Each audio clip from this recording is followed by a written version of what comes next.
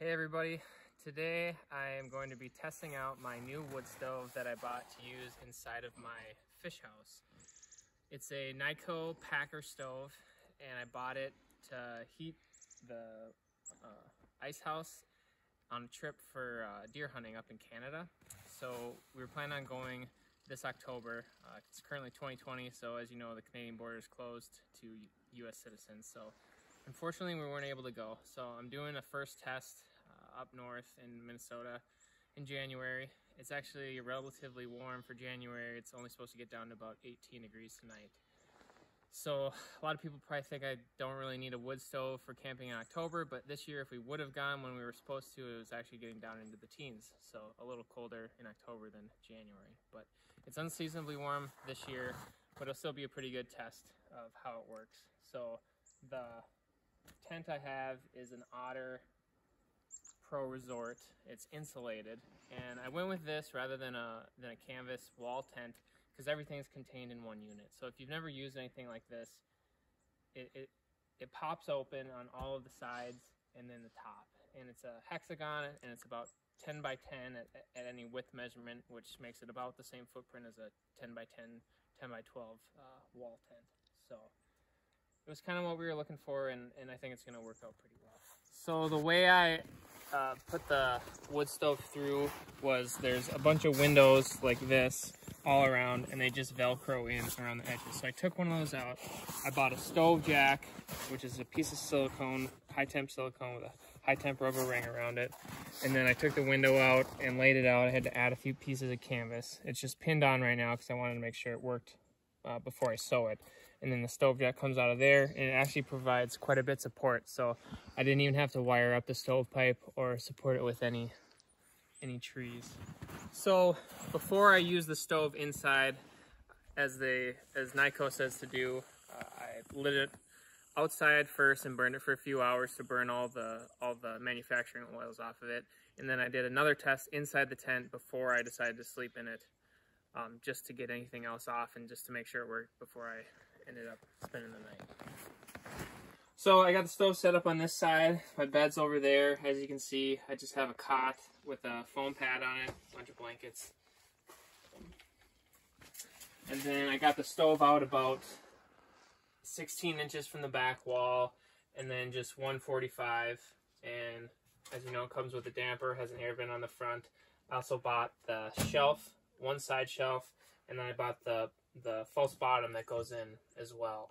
So we'll get it lit up maybe an hour or so before I want to go to bed and get this tent warmed up. I also have some data collection software that I'm going to use to log a few different temperatures. I'm going to log the outside temperature and then 3 different spots inside the tent all through the night just to see how it goes. So I plan on getting up and stoking the fire a few times through the night, and we'll see how cold it gets before I wake up and do that. So, and then at the end, I'll show a few graphs of the way the temperature goes throughout the night. Should be pretty interesting. So here's the stove burning. As I mentioned, this is the 3rd time I've actually used it. That's pretty cool right now.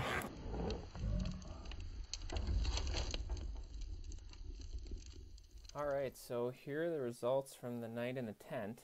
I didn't do any video during the night because I didn't really have great lighting in there, and it's also not super exciting watching someone sleep in a tent. So I just have the results here to take a look at. As you can see, I started the stove up at about 7:40 at night. I plan to go to bed around 9:30 or 10, so I wanted to get it nice and warm in there beforehand. This first high peak is when I had the stove going and I was going in and outside of the cabin while it warmed up, and I left the draft full open, and the stove got kind of roaring and got pretty hot. So the 4 different lines I have on here, as you can see, the legend at the bottom is the red one is about head height, the yellow one is about waist height, and the gray one is about 6 inches off the ground, and then the blue line down at the bottom is the outside temperature. So the temp was about 18 degrees outside when I started, and then it got down to about 15 by the end of the night. And all these temps are in Fahrenheit. So after that first peak where it got to about 120 degrees at head height, I got in there and I turned the draft down, and the stove started burning real nice, and I loaded it up with wood again at this spot here, and it spiked again. And given that this was the first night in the stove, it's really about getting it dialed in as to how much to have your vent open on the front and then how much to have your damper closed on top. So that's kind of something you're going to have to learn through experience, and given my first time, I wasn't exactly sure how to do it, so it's kind of an experimentation game there. But each time I loaded the stove, it kind of peaked up, and then it would fall, and it would continue to peak a couple times, one time or two times after that initial peak, and I'm not exactly sure why that happened, but either way, it seemed to do it after each of the big peaks. But so I loaded the stove here, and then I ended up going to bed around that 9:30 time, and the stove lasted from then till about 12:20, so about 3 hours, which is pretty good, a little longer than I thought it would. And I woke up, it was about 40 degrees in there, and there was still enough embers in there. And I guess that's what I mean by the stove lasted, is that when I woke up, it wasn't exactly warm, but the stove still had some coals in there, so I was able to just add some wood, and it started right back up. So you can see it would peak shortly after I added some wood, and then it would decay, and for some reason that little second peak.